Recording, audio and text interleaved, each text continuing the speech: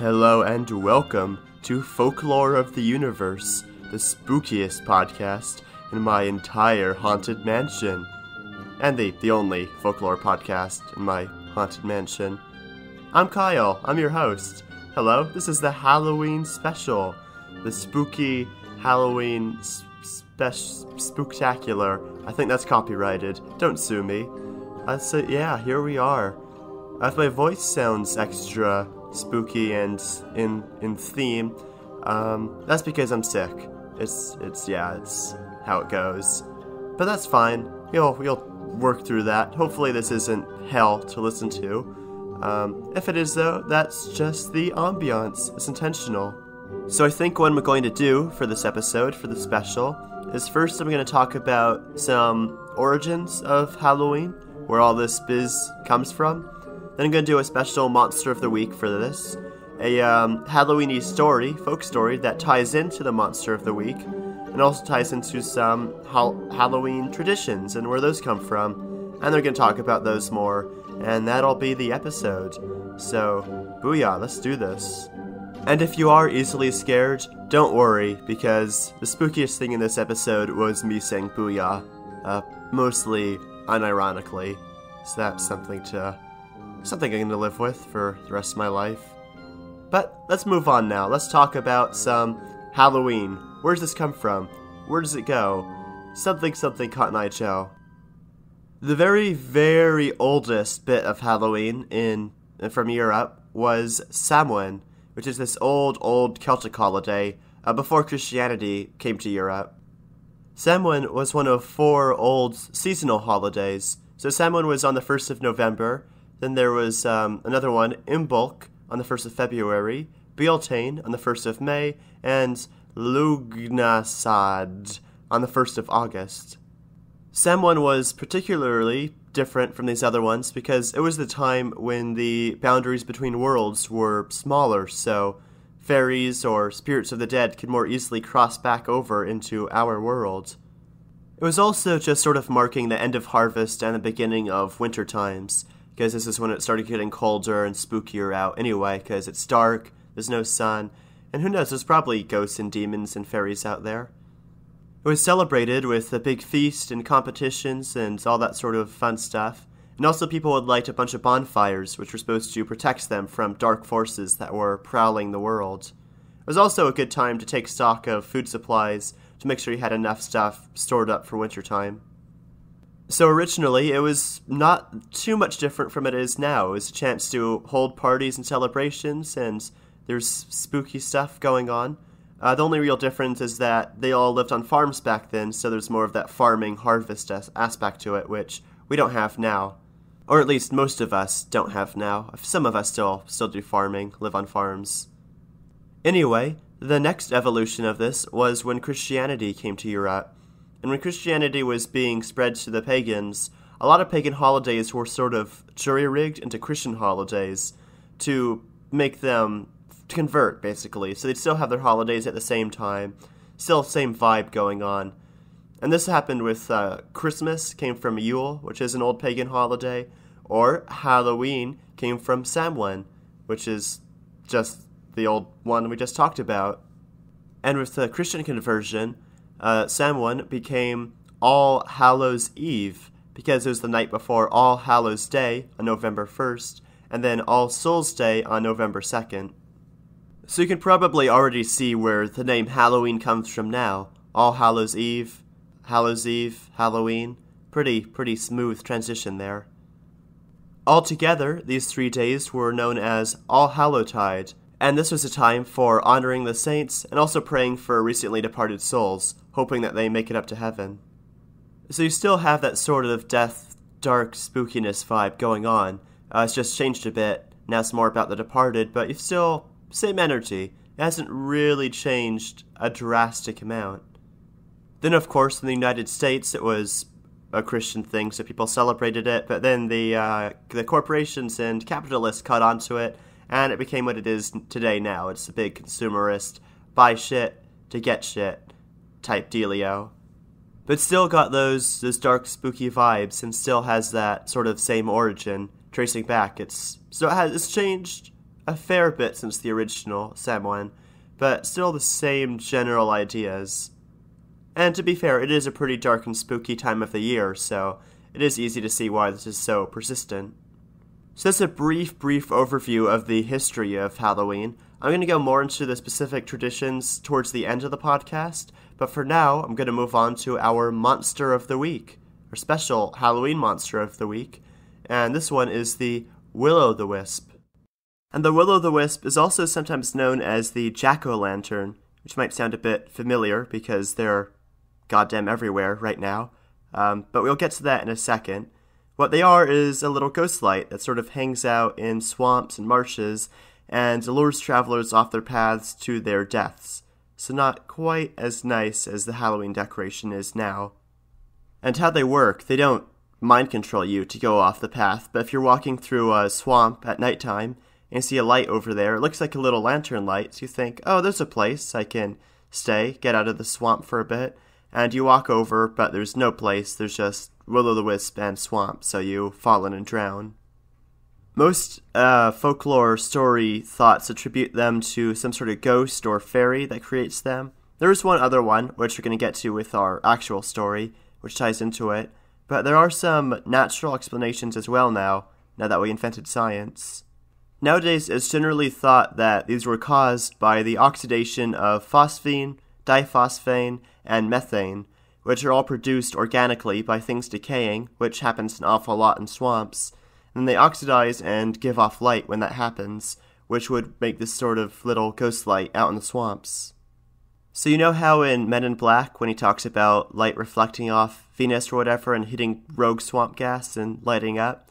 It's not completely bullshit. There's some legitimateness to that. I just really like Will O'The Wisps as a very good spooky Halloween-y entity, because it is a very good Halloween vibe to think of little spooky lights flittering around in the swamps at nighttime. It'd be cool ambiance. It'd be cool if they were, well, not super cool if they were real, if they lured people to their deaths, but it'd still be a nice little atmospheric thing to look at. Or is that just me? Maybe some frogs too? I don't know. Anyway, they're pretty basic, not much to talk about. They're basic bitches, so we're gonna move on to our story now, which does tie into the Will O'The Wisps and the Jack-o'-lanterns. And you might figure out this connection from the title. This story is called Stingy Jack. Long ago, in a small village in Ireland, lived a drunkard named Stingy Jack. He wasn't held in very high regard by the townsfolk. One evening, Satan overheard stories of the devious deeds of Jack, and decided that he must have this fellow's soul. Jack may have been stingy, but he was quite clever. When Satan came to collect his soul, he successfully made the case that the least Satan could do was allow him to have a final drink at his favorite pub. After which, Stingy Jack left Satan on the hook for the tab. Jack suggested he turn himself into a coin to pay the bill, and they'd be off on their journey to the underworld. Satan was fooled when Jack took the coin and put it into his pocket alongside a crucifix, thereby trapping Satan in his pocket. The devil begged and pleaded, and only upon agreeing to leave Jack alone for 10 years was he released. Exactly 10 years later, Satan found Jack stumbling home from the pub.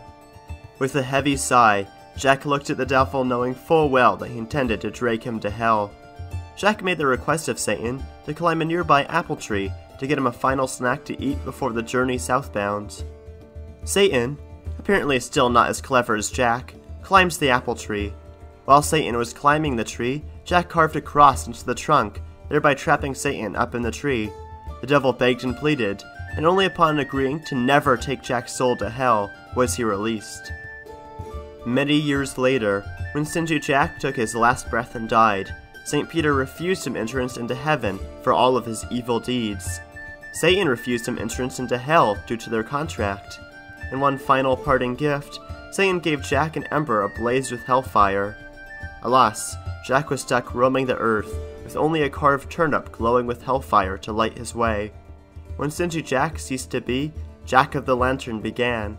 On Halloween night, keep an eye out for a restless wandering soul every time you see a jack-o'-lantern, for it may just be the hellfire glow from Jack's lantern. The end. So this story is basically the origin story for jack-o'-lanterns that we have now, so pretty fucking cool with that. The tie-in with the Will O'The Wisps is that there are alternate versions of the story where the protagonist's name is Will, and they've got sometimes slightly different plot lines where St. Peter gives them a second chance at life, but they're so bad they're cursed to wander the earth. But it's still always the same idea of having to carry around a burning ember from hell to light their way because they are doomed to wander around forever. Now you might have noticed that in this story he was forced to carry around a carved turnip with the light inside of it instead of a pumpkin. Maybe wondering what's up with that.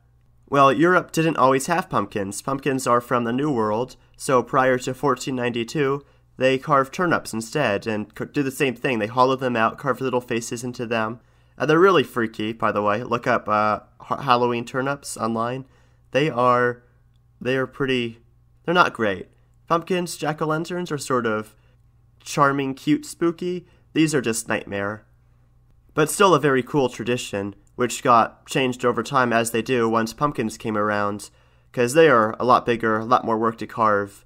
And also probably in the New World, people carved pumpkins more because they were easier to grow, more available, and that might have spread back over to the Old World at some point.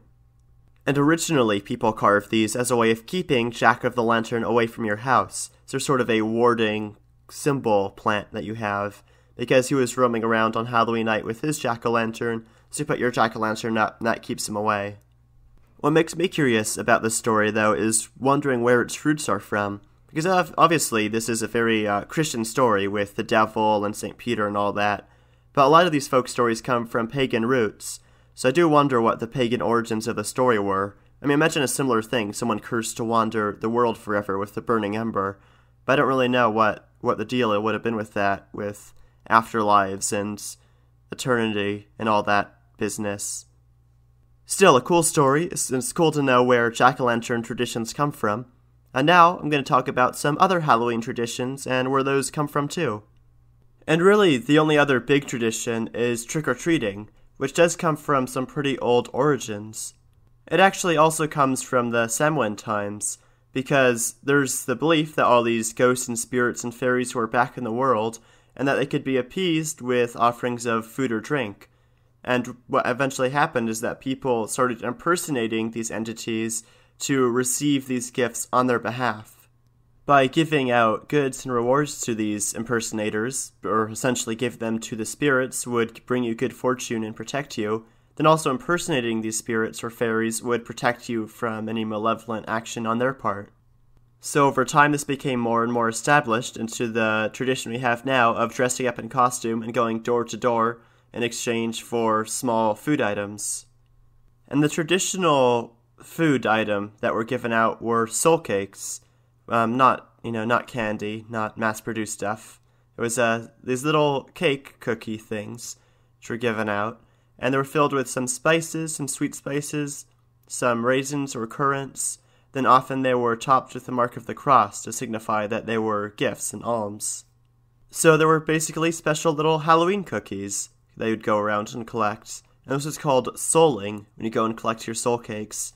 And actually, there's a very nice folk song by Peter, Paul, and Mary called A Souling, which I should go listen to because that's a good one.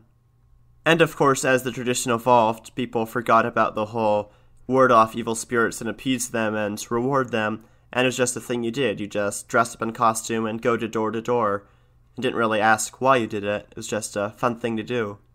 So a lot of the Halloween stuff we have today that we celebrate it with dates back a really long-ass time, all the way back to pagan Europe. So it's cool seeing how these traditions have evolved and stayed with us, too, for all this time. Then finally, a just brief bit on the traditional sort of Halloween foods. It's usually apple and pumpkin-related products. And I think that's less any big traditions, and more because it's just harvest time, and those are what are in great abundance. Because obviously pumpkins weren't around for a lot of European history for celebrating this, but in the New World they ripen around this time, so once they became a food crop, then they got adopted into the whole fall harvest ritual, and they became a Halloween thing because they were ready for harvest at Halloween time at the fall harvest. Or stuff like corn mazes. that's also the same thing because this is harvest time for all that. But that is all I really have to talk about, so thank you for listening to our spooky Halloween special. I hope you learned a bit more about Halloween, where all this shit comes from that we're doing now. Hopefully this put you into a Halloween mood. I know I am. I'm ready. I'm gonna dress up as a shaman wizard type thing. Should be pretty cool. And also, I'm gonna be watching this on Halloween, and you should too. You should check out Over the Garden Wall. It's a little mini-series. It's very folklore-y and spooky and Halloween-y. It's really, really good, so check that out. It's a mini-series, but it's basically a movie broken up into parts, so do watch it all in one go, and it is worth it. It's a Folklore of the Universe podcast for you, from me. It's my Halloween present. That and the curse on this episode. Was that? Okay, yeah, let's wrap it up. So we're going to have another episode either next Friday or the Friday after, depending on how busy I am. But that's going to be more of a Turkish-themed one, because I was just there. And then after that, it's just going to be episodes, regular times again, until winter. So that is all. I hope you enjoyed this again. If you did, please leave a review or a rating, or tell your friends, family about it. If you've got any feedback, shoot me an email. My email's in the description down below. And that is all. So, I've been Kyle. This has been Folklore of the Universe, and have a happy Halloween. Bye.